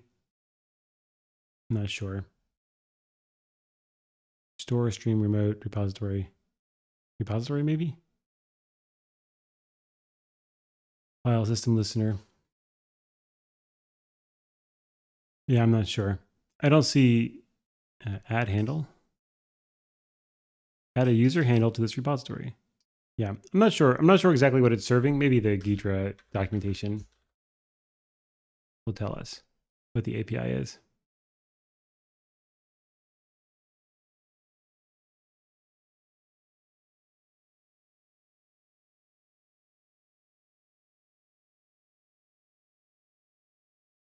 Ghidra can support multiple users working together on a single project. Individual Ghidra users launch and work on their own local copies of a particular Ghidra project to check changes into a common repository containing all commits to that repository. So it doesn't seem like you're... so I don't think it's like a server necessarily in the sense that the decompiler is running on some like mainframe in a big room. Like if you need to decompile a gigantic thing, I think you need to have all the horsepower for decompilation on your individual workstation that you're working on. And then it sounds like it's mainly the changes, the results of the decompilation that are sent back to a central repo. So it's kind of like working on a common file system. It sounds like, but I'm not sure. Here's the function ID features. I'm not sure if this is interesting, but let's check it out. We have an analyzer, which I'm going to guess is the analyzer, function ID analyzer. I guess let's look at an analyzer, and then we'll look at abstract analyzer, and I think that'll basically be it. And I'll take a quick look at the remaining tabs, but I'm guessing that they're not going to contain anything super groundbreaking. Okay, so this is the function ID analyzer. We're going to extend abstract analyzer. We've got some function ID service. We can create analysis bookmarks, etc. Old option names and old option names. So here's the constructor, I guess. FID is listed as a byte analyzer because we don't want to run it all the time. I don't know why being a byte analyzer means it's not run all the time. It wants to look at as much of the surrounding code, call tree really, as it can, which means it's expensive. It can't be run every time a new function is created. On the other hand, it's important to identify some types of common functions by their name, exception handlers for instance, and other non-exiting functions. So FID should be run as soon as possible after most of the function bodies are discovered. FID relies on proper function bodies existing. So I guess what this is saying is that like first you do most of the work and then the FID analyzer runs, as opposed to like running on the fly as you're decompiling or whatever the first processing step is called. Can analyze. I guess we just check whether we can process it. Added in the past tense, which takes a program name, address set view, task monitor, a message log, and there's an exception. You check if it's fully executable. You have some command that's apply FID entries command. And I'm not sure. I'm going to take a score threshold, a multi-score threshold. Let's go to score threshold. Okay, it's just not, that's just the declaration. The is fully executable checks if it contains the full executable or loaded / initialized memory error. So it might be like some chunk of an executable. Register options. I guess you give it some options in a program and it registers them somewhere. You can say that options have changed. But what is it? What does it do? So added seems to be doing the main stuff, right? FID analyzer, get default, name, options changed. Okay, so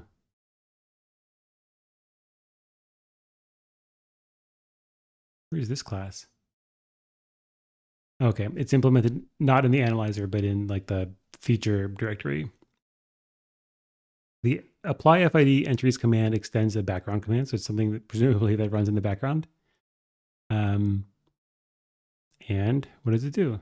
Apply to. You give it a domain object and a task monitor. Presumably the task monitor is going to monitor the background service thingy, the background command. We're going to get or create a new FID service. And if the object we're being handed is a program, then we do some programmy stuff. Like we get the FID query service from the program language. And we tell them, I guess we send the monitor some messages so it knows we're making progress. Like we send the message FID analysis, and maybe that goes in a log somewhere.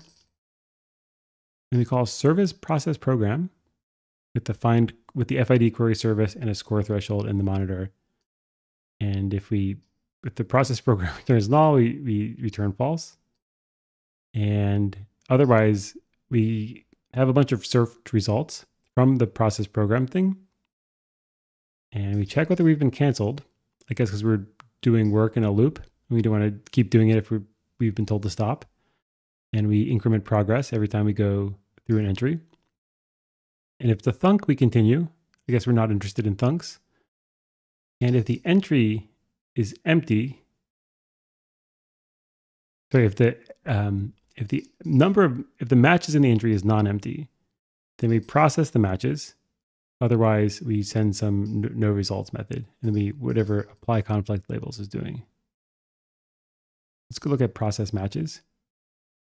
We get some search results, and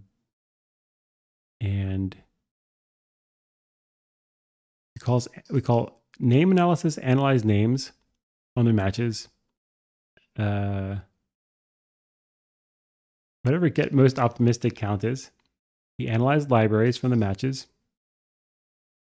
So I guess the matches can have things like names and libraries. And if the name analysis, stop that. Num names is 1. If all names are the same, up to a difference in the underscore prefix, then we see that we found a single match, I guess. Otherwise, we see that we have multiple matches. Okay. And then what was this function up here? Process program.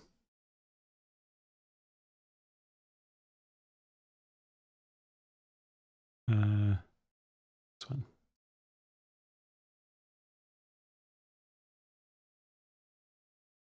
FID service. So we will keep chasing. Seems like some of the implementation is in the FID service. See if we can find process program here. Process program. Searches the database to find results for a program. This is just some database search function that's been like turned out into like a service and an analyzer and a bunch of other things. Okay, so really it's like looking in the database for stuff, I guess, to see if it finds like the name or whatever. So that's at least a flavor of what this analyzer is doing. I would like to go back to take a look at the analyzer interface, or maybe it's an abstract class instead of an interface. No, I want the interface. Okay, so an analyzer can do what? It's an extension point, so you can, I guess, extend it. You can get its name, you can get analysis type, whether it's enabled by default. Supports one-time analysis. Returns true if it makes sense for this analyzer to be directly invoked on an address or address set. The auto analyzer plugin will automatically create an action for each analyzer that returns true. You can get a description. You return true if we can analyze this particular program. Added. Here's the added thing. Called when the requested information type has been added. For example, when a function is added. Called when the requested information type has been added. Okay, so is this like a callback? So like the analyzer calls it when the information is available? I'm not sure. Called when the requested information type has been removed. For example, when a function is removed.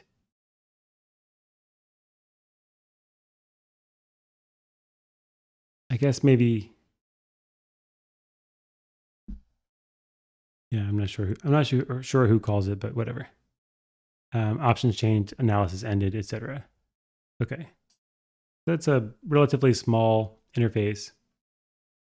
And then here's the abstract class. We can do things like set priority, set prototype. Whether it's a prototype, I don't know if that means like it's in beta or if it's like a prototype in some other technical sense.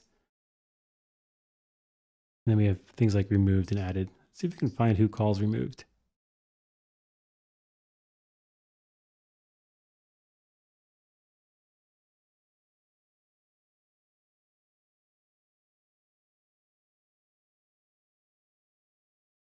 I see lots of comments.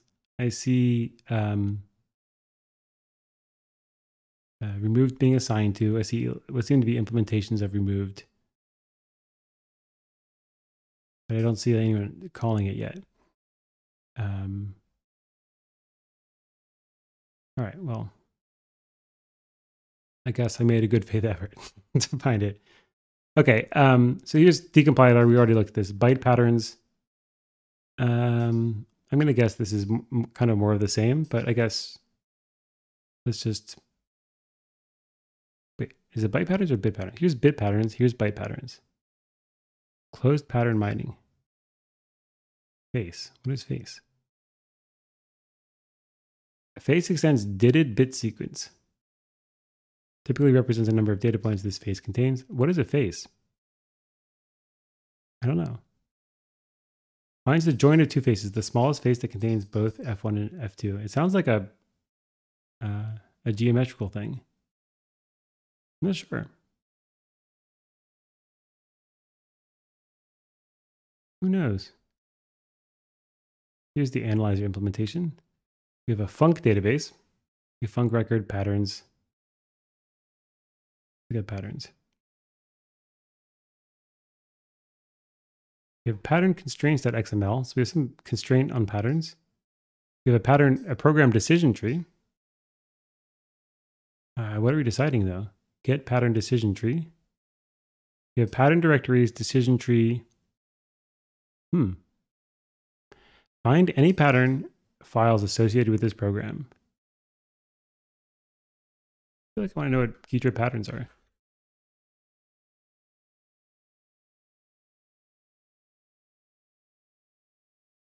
Search instruction patterns. This dialog allows users to search the current program for specific instruction sequences. Operands and mnemonics may be masked to allow maximum flexibility for modifying the search criteria. The search dialog consists of two components. I think this seems like it's for if you know what you're looking for, checking if the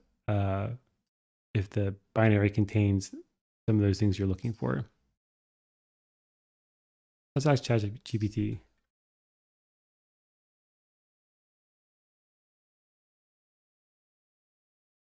And in fact, maybe we can look on here, analysis, analyze stack. There's auto analyze. Do I get to choose specific analyzers? See if patterns is in here. I don't see it. Is there something under tools? Select program changes, subroutine, dead subroutines, program highlight, instructions, search, add matching instructions for instruction patterns. I don't know what any of this stuff does. Select instructions from the listing and then populate table. Okay. I don't know what counts as an instruction.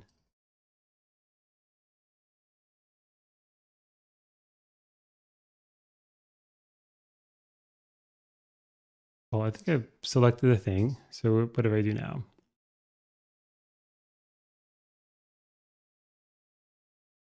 Here's reload.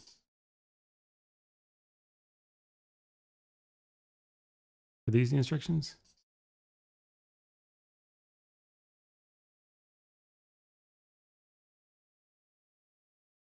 Let's try that.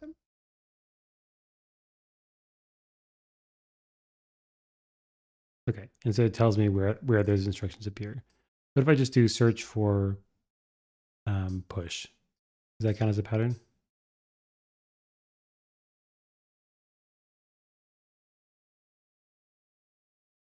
What if I do push RBP? I guess if I highlight it, it seems to highlight all the stuff. All right, at any rate, we can search for some stuff. All right. In the context, oh wait, this is lanes. Didn't I ask about patterns too? Does not have a pattern analyzer. Okay. That's fine.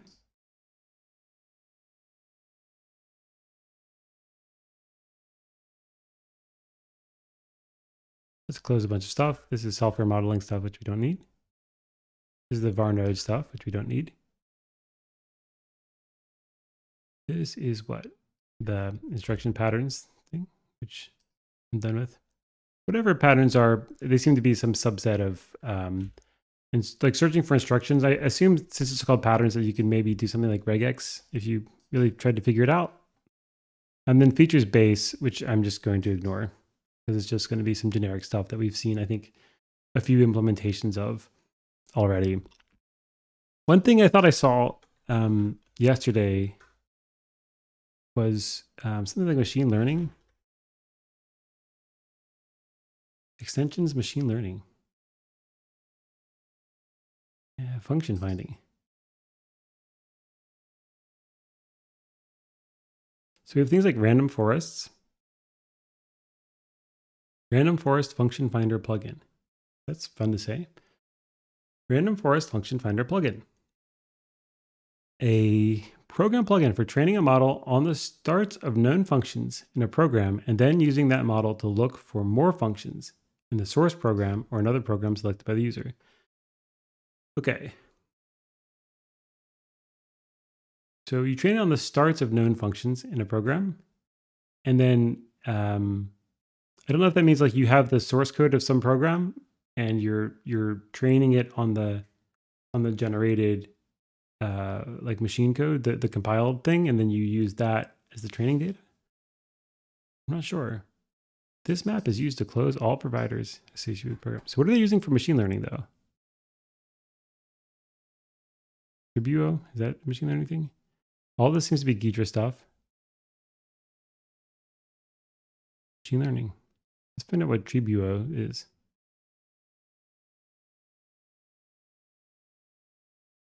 Machine learning in Java. Huh. Okay. They've got like AI/machine learning stuff built in. So how about Ghidra random? Whoops. Let's try Ghidra random forest.